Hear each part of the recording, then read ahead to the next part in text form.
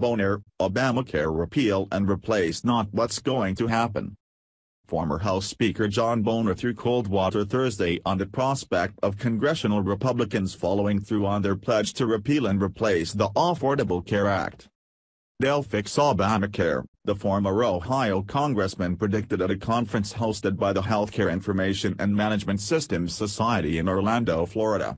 "I shouldn't have called it repeal and replace because that's not what's going to happen. They're basically going to fix the flaws and put a more conservative box around it."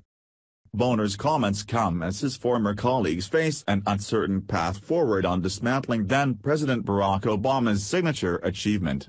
The party has yet to settle on a replacement plan, and many members are facing criticism at town hall meetings this week from constituents who are upset about the potential ramifications of Republicans following through on the campaign pledge.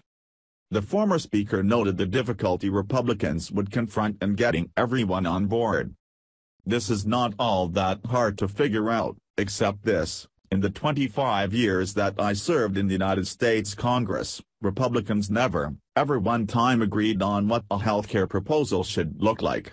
Not once," Boner said. He said lawmakers were too confident in how easy they thought the process would go.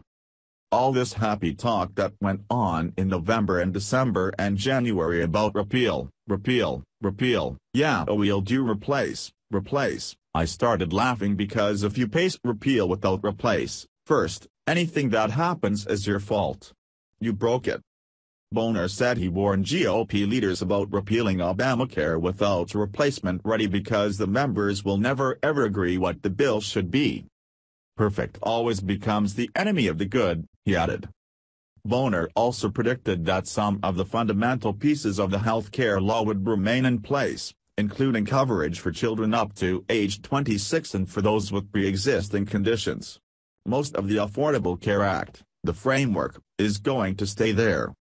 Representative Tom McClintock, Republican California, dismissed Boner's remarks in an interview Thursday with CNN's Aaron Burnett on Outfront. "Unlike John Boner, I can't read minds and I can't tell fortunes. But I can tell you there is a very strong consensus in the House that Obamacare is collapsing on the American people," he said, adding that deliberations on fixing healthcare issues are moving very rapidly. Beyond healthcare policy, Boner also weighed in on the first month of the Trump presidency, saying he expects the tumult that has defined the start of the new administration to last. "I expect the Trump presidency is going to look a lot like the Trump campaign, sometimes divisive, sometimes incoherent, sometimes disrespectful, but also sometimes effective," Boner said.